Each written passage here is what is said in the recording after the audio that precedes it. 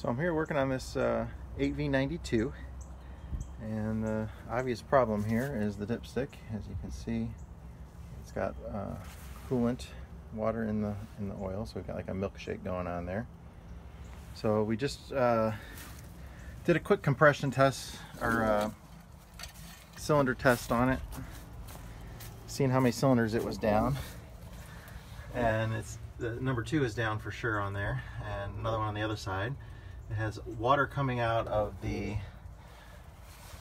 slobber tube, or airbox drains as we call them.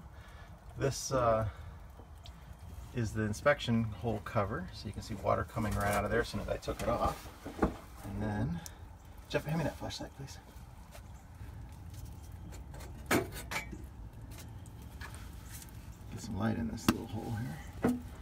Look at that liner.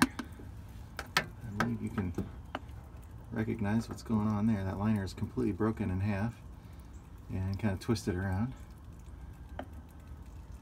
So it's definitely down that cylinder. Look at all that water coming out of there. That's crazy. So we're gonna pull the heads off. It's got cylinders down on both sides. This engine got overheated. Number 2 on this side, and then the third one on the other side. I don't know what the firing order is on it, but those are down. So we're just getting into it here, but this is going to be a busy day today, diagnosing this 8V92T. It's just impressive to see that liner. I don't know if I can get up in there any better for you.